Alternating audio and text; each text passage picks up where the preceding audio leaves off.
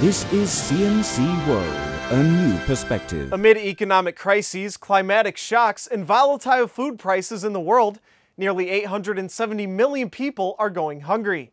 In an effort to help those unfortunate millions, students in a Canadian suburb of Vancouver gathered together on World Food Day to see what they can do to make a difference.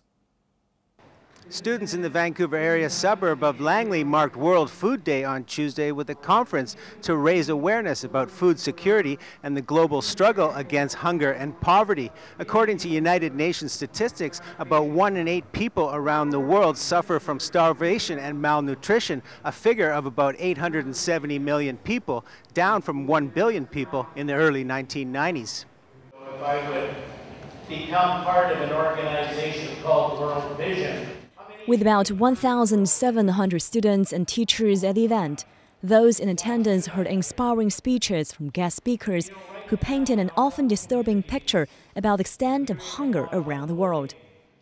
Factors such as erratic rainfall, meager harvests, drought, war, and rising food prices were just some of the factors causing hunger. Michael Messenger of the aid group World Vision told the audience that West Africa has been particularly hit hard as more than 18 million people are currently at risk. We're seeing that some of the initiatives that we're taking as organizations internationally and through groups, NGOs like World Vision, are making a difference. The fact is we can't forget that 870 million people are still chronically undernourished. That's a huge problem for the world. We want to celebrate the successes and build on where we've learned makes the biggest difference, but the most important thing is for us to redouble our efforts to reduce that number even more.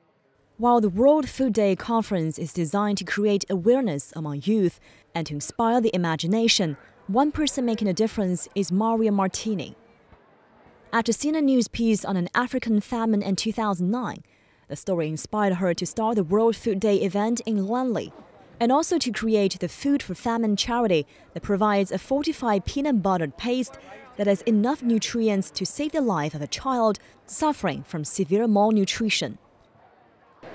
How many children have we reached? Essentially, we have provided 3 container loads to Burundi, Kenya, and Chad, and therefore that would be approximately 2,000 children that we would have saved.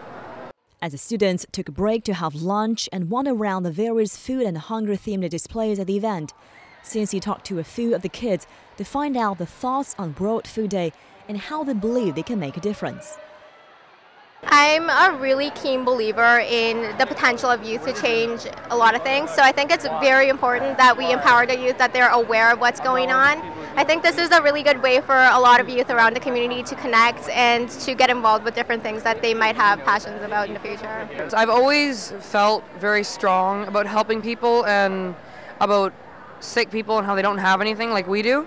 So I always think every day that we have food, like, don't waste anything. Like, that's very important, and I think it can make a very big change. With technology, I guess we could find some better vitamins or ways to ship it over, like the powdered milk could help so much if there's just more water sources, and that's what they really need over there, water and nutrients, more than anything. I've always known about the people in third world countries that starve and everything, but I've never really knew how to help them in any way, but this is like a great way to show support and like show your help. Well, I learned that a lot of people can make just a small amount can make a big difference, and I feel really bad, and I've learned a lot today about all the children that don't have as much, and we take a lot for granted. And I believe that anybody can make the smallest difference, and it can count up to make a huge difference in our world, and it can help a lot of people today with hunger problems.